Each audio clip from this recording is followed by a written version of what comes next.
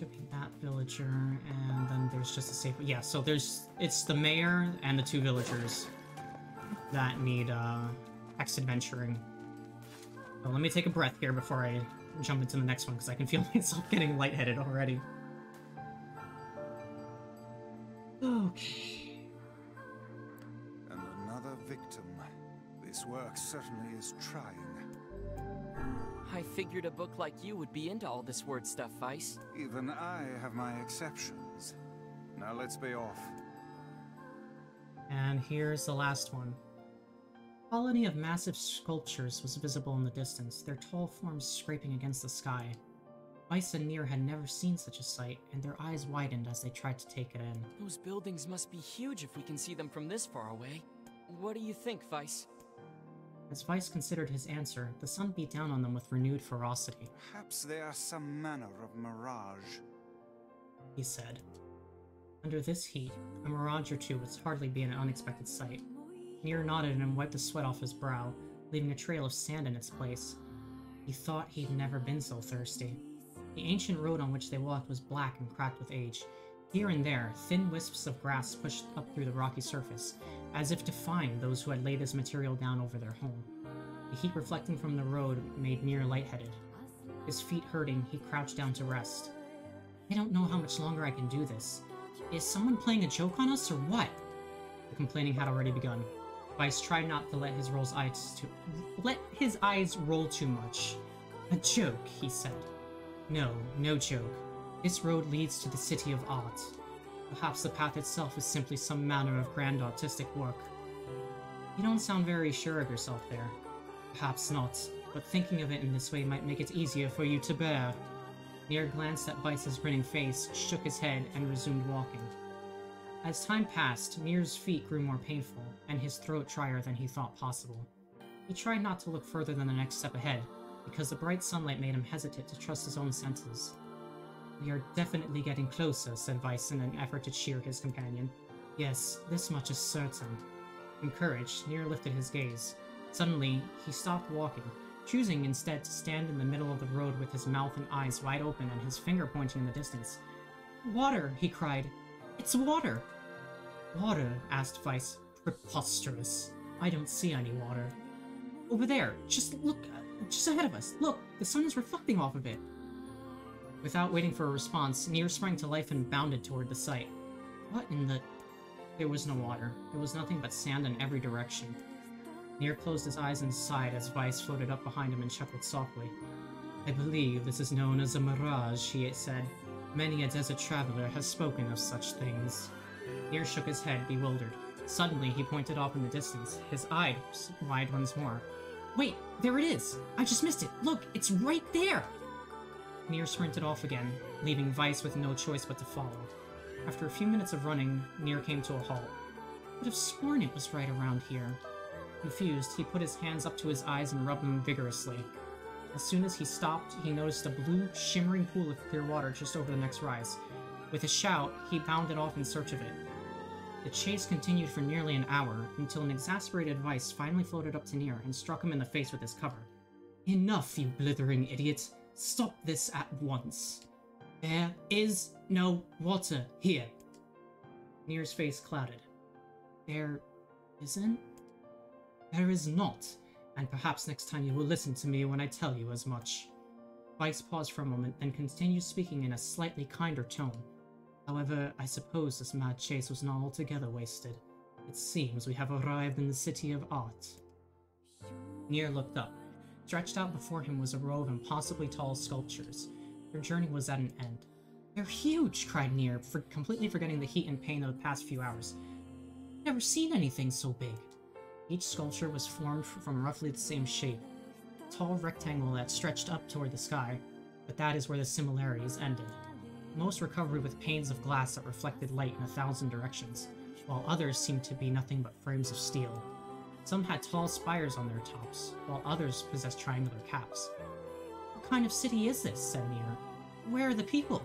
Where are the houses? Perhaps this land is intended exclusively for artistic use. The debate continued as they made their way through the city. Miracles of artistry were everywhere. Great iron crates with wheels sat silent on steel rails, beautifully carved works with lights of red, amber, and green dangled over every street. As they moved away from the massive sculptures, they found a great array of smaller ones. Some were covered in glass or brick, but many were composed of materials they had never before encountered. The sheer variety of colors and styles were staggering. Unable to find a theme or purpose to the abstract works around them, NieR and Weiss eventually fell silent. On the outskirts of the city, they discovered 3 sculptures in the shape of humans. NieR uttered a sigh of relief as he approached them.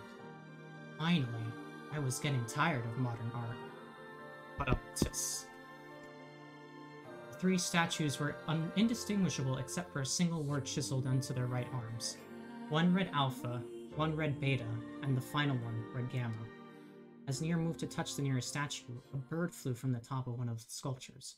Alighting on the statue's shoulder, it emitted a brief, beautiful song that took the form of words. Only one form is real, the others are false. Real form will always speak the truth. False ones will only speak lies. With that, the bird departed. As if on cue, the 3 statues shuddered to life, acquiring color and form as they began to breathe. Hey, look at that, said NieR. They're alive. The triplets bowed low before NieR. Please, said Alpha, you have to get me out of this nightmare. I am real. Stop lying, said Beta. He turned to NieR and threw his hands in the air. Alpha's a fake, you know. I'm the real one. What a load of crap, said Gamma. Beta is a fake. Everyone knows I'm the only real one around here. Their respective pleas given, the 3 statues returned to their frozen state as silence once again enveloped the city.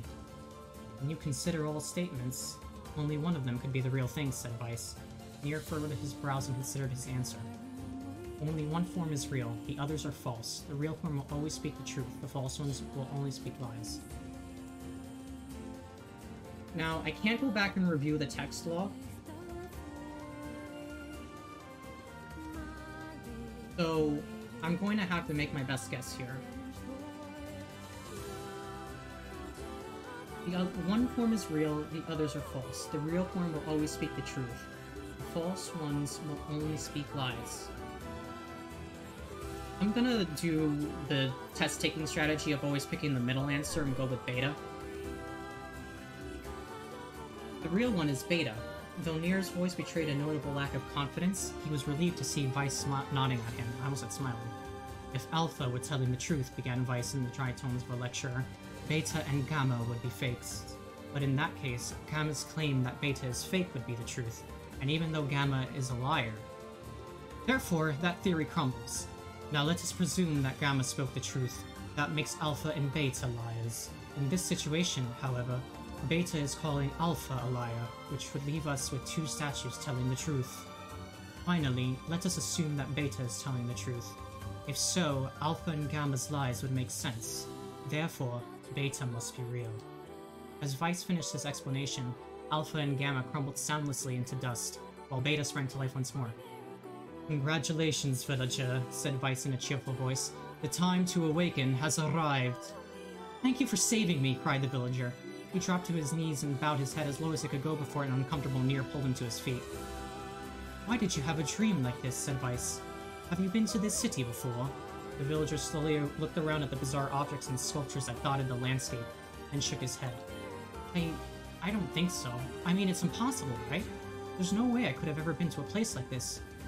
But at the same time, I feel like I've seen it before. Deja vu, muttered NieR. Just like the mayor. They're going with NieR again. The vague sense of unease that struck NieR during the mayor's dream spread once more through his mind. That was rough. I am positive I have seen that place before. Okay, that's enough. Don't need you getting all weird on me too. Okay, there. Now all the villagers can wake up, right? Yes, if the mayor's assumption was correct. I think I have had enough wordplay to last a lifetime. Thank you very much. You're telling me. Anyway, let's go see the mayor. So that was almost a solid 45 minutes of me reading. Oh, how wonderful. Thank you so much. Here, I have something for you. Obtain the one-handed sword, Faith. Wow, this looks valuable. I can really have it? Of course, it's apparently a weapon of some renown, but we have little use for it. Well, we appreciate it.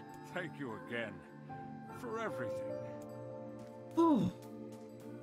That took a little bit out of me. No. Faith. It's a katana. A very light one-handed sword, and I believe it's the last one-handed sword I have to collect in the game.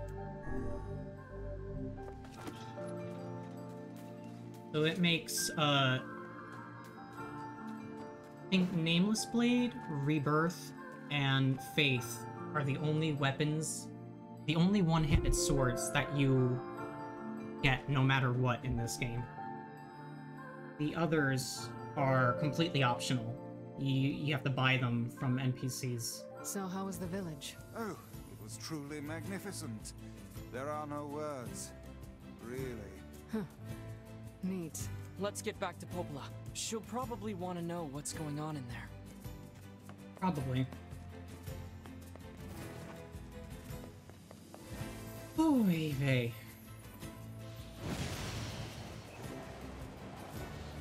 Yeah, there were a lot of words going on, but, you know, it's a joke. Vice is a funny guy. And, oh my god. I think I actually worked up a little bit of a sweat because of the, lack of breathing I was doing. But I did want to get through that section in a timely manner. Not quite an intense workout, but it does put a little bit of strain, especially when you're someone that doesn't talk a lot. Not that I don't talk a lot, but I don't talk often. Especially for such a long period of time. You know, that's like doing an audiobook without taking a break. Like, I'm sure that those little sections could have been a chapter of a book easily. Without the whole, you know, choose your own adventure. Well, not choose your own adventure, but input the answer parts. I mean, that being said, I do like the Forest of Myth for being a departure. Playing that casually, I'm sure someone would appreciate it. Or could appreciate it. Dream certainly is a strange illness. Yeah, it was something all right. Even I, with my natural love for words, have no desire to visit that place ever again. You guys did well. You've been making a lot of long trips lately. Are you sure you're not pushing yourself too hard? I'm okay. I can't just sit around all day while Yona's sick, after all. If you say so. So, anything I can do for you? Well, I suppose there is one thing I could use a hand with. Have you heard about our plans to repair the canal? The work probably won't happen for a while, but once it's done, we can use the canal for trade and travel and all kinds of useful things. Unfortunately, however, we're a bit behind schedule at the moment. If you're willing to help out, I'd really appreciate it. No problem. What do you need? Great. So, the man I originally asked to help on this project hasn't shown up for work in a few days. I'm starting to get a little worried. So, maybe you can head over to Seafront and check up on him? I'll mark the location of his house on your map. He always carries a red bag over his shoulder, so he should be easy enough to find. Got it. And back to Seafront I go. As I was saying, the Forest of Myth is a neat little section. When I say people could appreciate it, I'm sure there are people that'll just roll their eyes and be like, oh god, not a freaking, you know, novel. And buy this game to read, but I personally like it. A canal, is it? Fascinating. If we had a ferry, we could put these days of endlessly running about behind us. Don't you just float everywhere anyway? Do you think I am borne aloft by the winds, lad? It takes stamina to maintain this height. Oh, really? You could at least try to hide the utter dismay, you know. And it is part of what makes this game great, because this game does a lot of, like, genre shifting. If you've seen previous streams or videos that I put out, or just played the game before. And you could be someone that's played the game before, and you're like, yeah, I know. But you have, you know, your side-scrolling sections, your shoot-'em-up sections, bullet hells are a regular thing. It's an RPG, an action RPG first and foremost. And you got your little text adventure here. Oh, whoops. So, this is, again, a really neat game. because of all of the parts that compose it. And the remake definitely makes it a more competent game than the original. It did a little bit of automata touch-ups. Hey, are you the guy who's supposed to help repair the canal? Popola sent me to... Oh god, it's over. My life is over. Surely you must realize nothing good can come of being involved with this particular endeavor. Easy, Vice. Hey, so, are you alright? What happened? It's my wife. She left home a week ago and hasn't come back. I'm so worried I can't even focus on my work. Oh, my sweet dumpling, where are you? Wow, that's terrible. Would you like us to help you look for her? Really? You do that for me? Sure. But do you have any idea where we should start? Well, she always used to enjoy drinking at the tavern with her friends. Alright, then I guess we'll start with them. Thank you. This means the world to me. Oh, and by the way, my wife always carries a red bag, just like mine. If you mention that, it might ring some bells. I've met some odd couples in my day, but none who felt the need to wander about flaunting matching luggage. You need to get with the times. Coordinated outfits are all the rage. Plus, these bags are special. We bought them for our anniversary. But now my sweet dumpling is gone. And it's all my fault. Oh, God. Okay. Just stay calm. We'll go look for her, alright?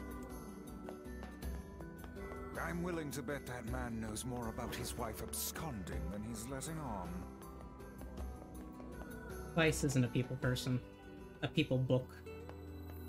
Hey there, I'm, looking for a woman carrying a red bag. Are you now? Interesting. Did something happen to her? She hasn't been home and her husband's worried. Do you know anything about where she might be? Trouble in paradise, is it? Oh, those two never change. Anyway, the short answer is no. She hasn't been around here either. Though come to think of it, she always got on well with the woman over at the tackle shop. Maybe you should try her? I'll do that. Thanks. Hey, what's the rush? You've got a cute face. Why not sit here and join me for a round? Or... sorry, ma'am, but I'm not old enough to drink. Ranger danger. Ranger danger.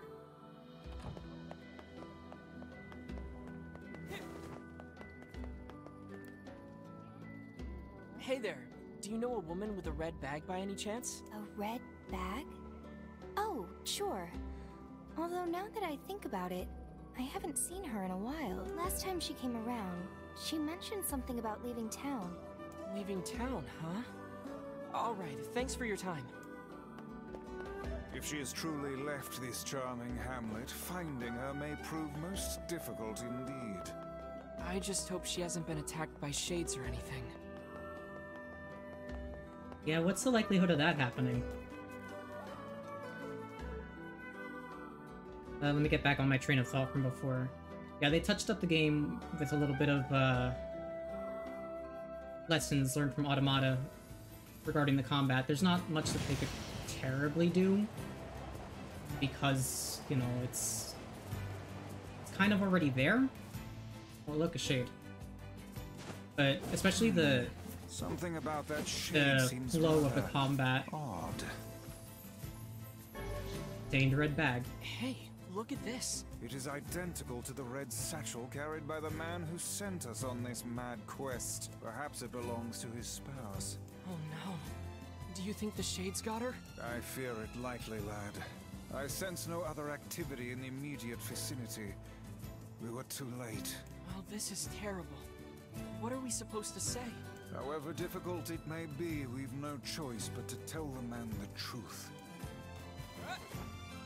Well, that was mercifully short.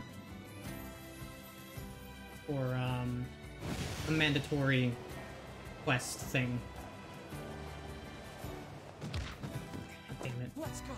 I swear I can drive this thing. Life's dead, give me a reward. I mean, it happens more often in RPGs than you'd think. In fact, if you had a nickel for every time that happened, you'd probably have a couple nickels, at least.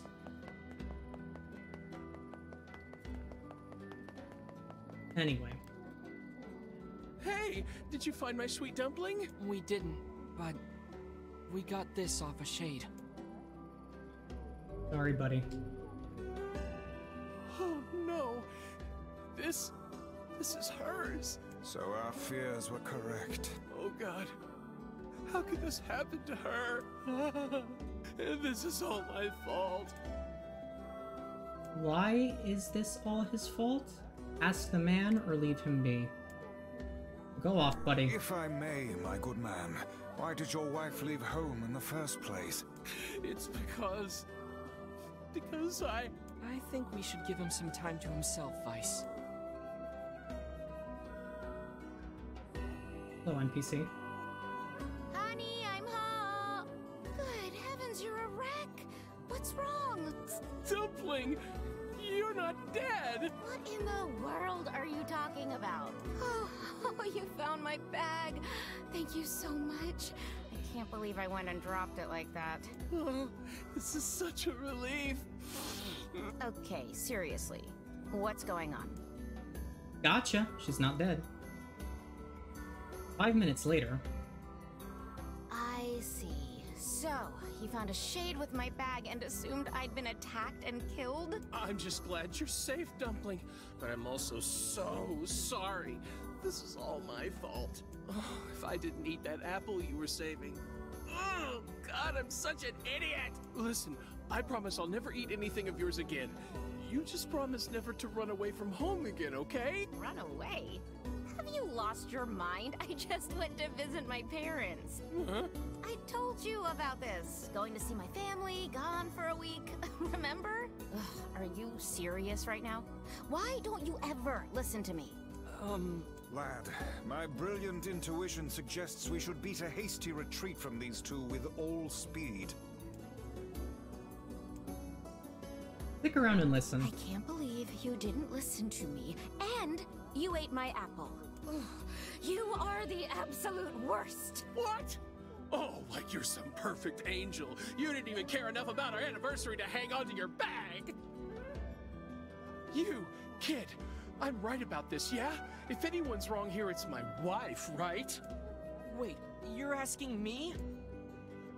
Who's in the wrong here? The wife who lost the bag or the husband who ate the apple? I mean... I kinda have to go with the husband. The guy did not... You shouldn't have eaten your wife's apple.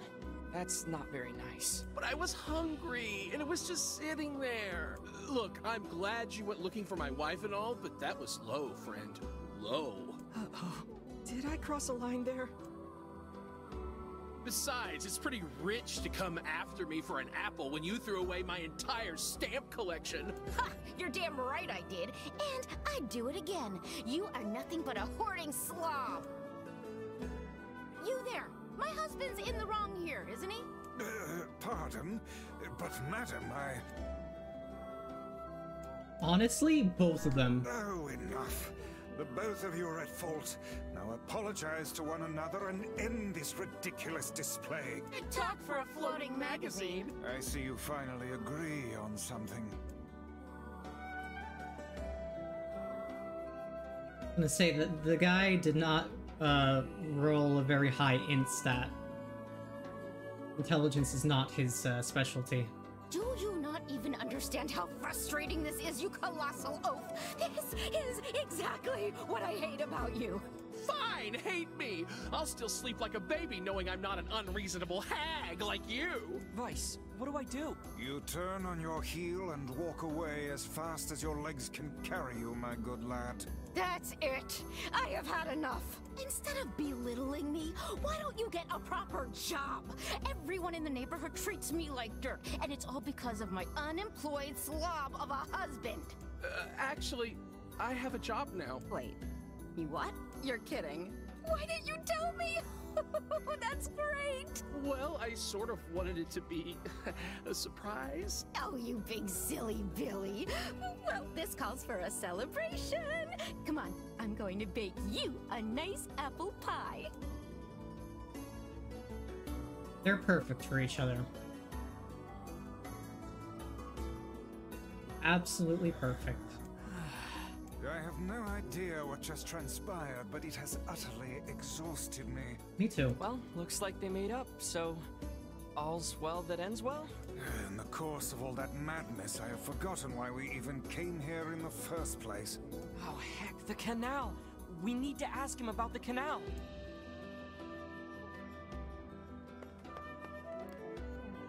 Not you. I can't thank you. Sure, but listen, we need to talk to you about the canal. All right! That's why you came here in the first place, huh? Well, now that my love life is rolling in clover again, I'd be more than happy to get going on the canal work. Wow, that was easy. Heavens, that was exhausting. Tell me about it. Anyway, let's go give Popola an update. I'm pretty sure that that entire little bit there is new to this game, or this version of the game, because I do not remember it in Gestalt at all.